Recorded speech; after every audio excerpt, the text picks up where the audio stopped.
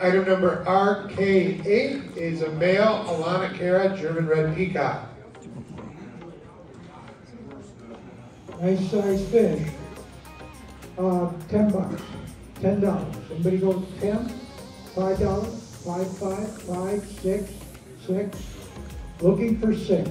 Anybody goes 6, 6, 7, 7, 8, 9. $9. Looking for $9. Anywhere?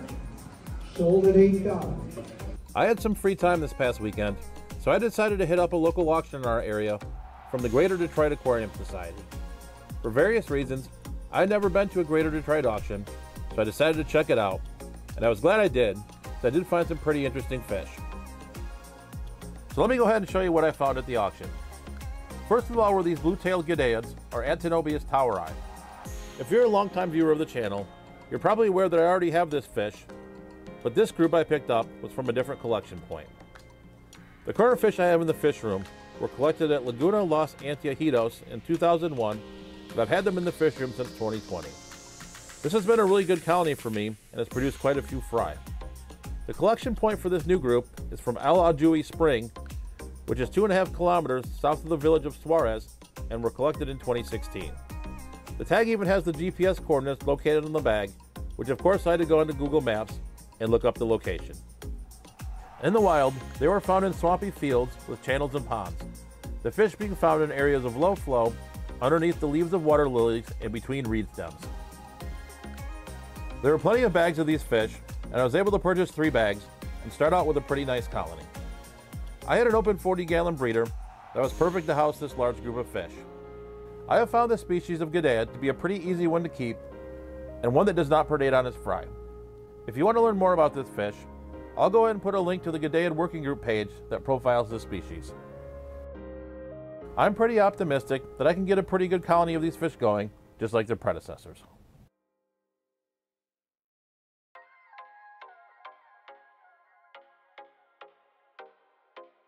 I don't buy a lot of endlers these days, but I couldn't get over the color of these Volcano endlers. I really enjoyed the nice red color on the males, which I thought was absolutely stunning. Endlers are one of my favorite beginner fish in the hobby, being hardy and able to handle a wide variety of water temperatures and conditions. They are peaceful and make great tank mates for many other nano fish and shrimp in the hobby. If you so desire, endlers breed easily and produce an abundance of fry. I was able to purchase 2 bags of these endlers at the auction and was able to add them to this 20-gallon high tank that I had open. I am really looking forward to seeing these beautiful fish spawn and seeing this colony grow out in the next couple of months. One of the fish that I'm a complete sucker for is Cyprichromis, and I couldn't pass up this group of 6 Cyprichromis leptosoma and Mpibwe blue neon. I really enjoy the schooling behavior and bright coloration of Cyprichromis, which makes them a really unique cichlid in the aquarium hobby. Since these fish ship poorly and stress easily, I really like to find my Cyprichromis locally to minimize stress on the fish. If you watched last week's video, I moved my Tropheus Mpibwe out of a 75-gallon tank and into a 125-gallon tank. With a little aquascaping, I thought that 75-gallon tank would make a great place to kick off this colony of Cyprichromis. This video was taken only after a couple of hours being in the tank, so they're a little bit skittish, hiding out at the top.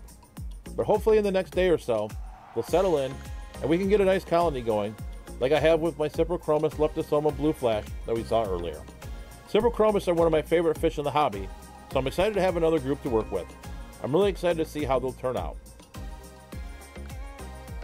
I hope that you enjoyed taking a look at all the fish that I picked up at the Greater Detroit Aquarium Society auction.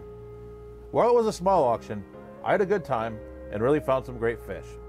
At the end here, I'll put up a link to a couple of care guide videos of some of the fish we spoke about in this video. So with that, stay safe, stay fishy, and I'll catch you on the next video.